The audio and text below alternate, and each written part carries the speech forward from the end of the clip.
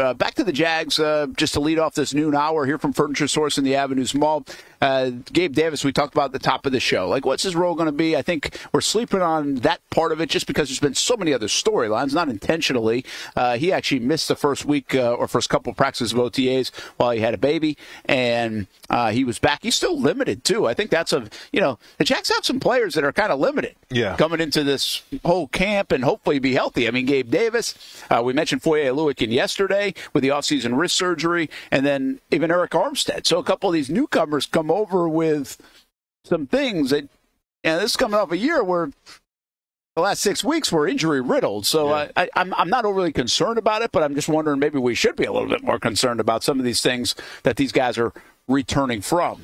No, I mean, you definitely got to take into consideration. At the same time, you hope that, they have the best, in terms of therapy and stuff, in terms of not pushing them too far, too fast, and they can come back 100%. I mean, it's OTAs right now. It's a time to learn, not a time to put the floor to the gas and see exactly push somebody too far. But yeah, it's in the back of your mind, but injuries happen every single year, Brent. And it's the athlete's job to overcome those and be okay. Well, the good news is we're not talking about torn Achilles and like Aaron Rodgers and things like that. So, where you wonder about. And actually, there's a lot of hope in some of the health of Trevor, who looks good, right? Devon Hamilton, who could bounce back. So Christian Kirk is healthy. And as he showed us last year, or ended up saying, he played on that for a while before it actually tore and had to go get the groin fixed. So maybe the Jags can have one of those healthy years. That's going to be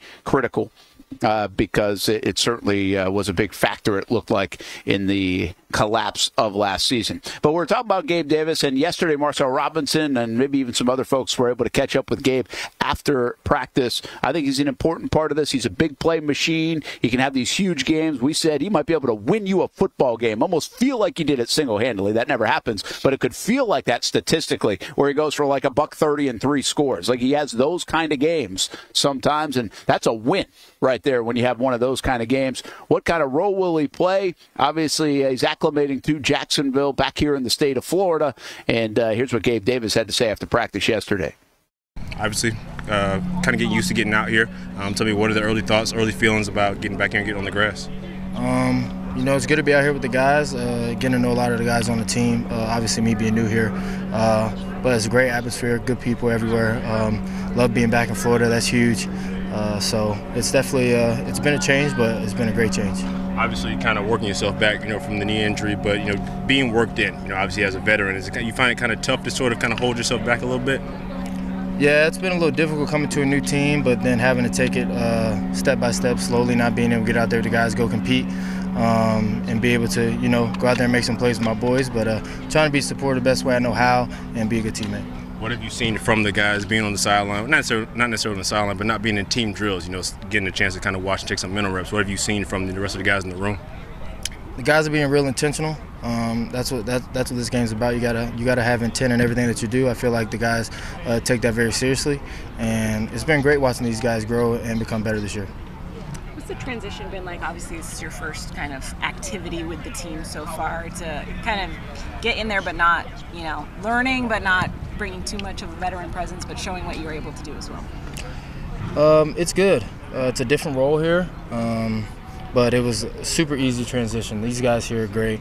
It's so different from coming in, as a rookie, where no one kind of not knowing you, and then obviously having some years behind you, and then everyone kind of already knowing who you are. So definitely a different experience, different role. I love it, though. It's awesome. It's helping me grow as a player. And again, couldn't ask for a better group of guys that we have out here.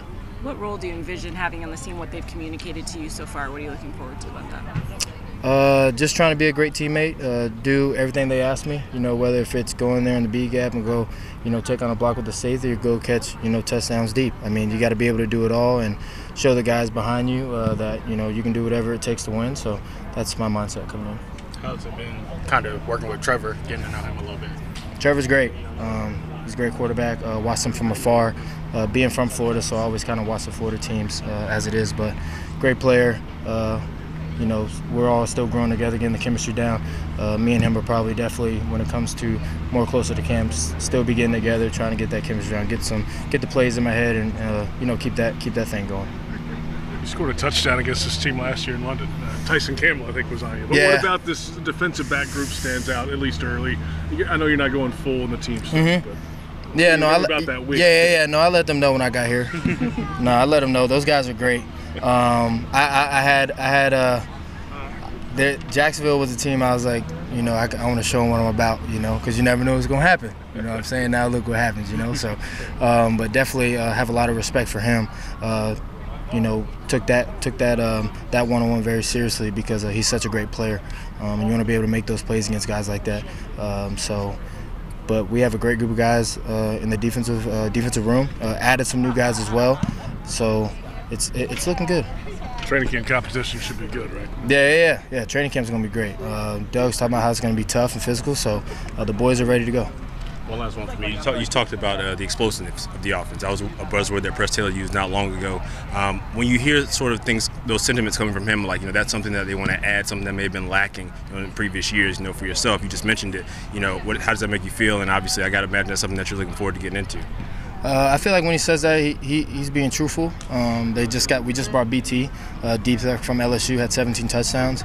Me, I averaged 17 yards a catch. I had a lot of deep balls down the field as well. So I know they want that deep ball aspect more in their offense. So I definitely, when he says that, you know, he means it. How's it been working with Christian, and what type of guy is he? Yeah, Christian's my guy. I've known Christian a little bit before I came here through some mutual friends with Josh and Kyle. And all them in Buffalo, but definitely a guy that I knew I'd be tight with when I got here. That is Gabe Davis, Jaguars wide receiver, and kind of wait to see him get on the field.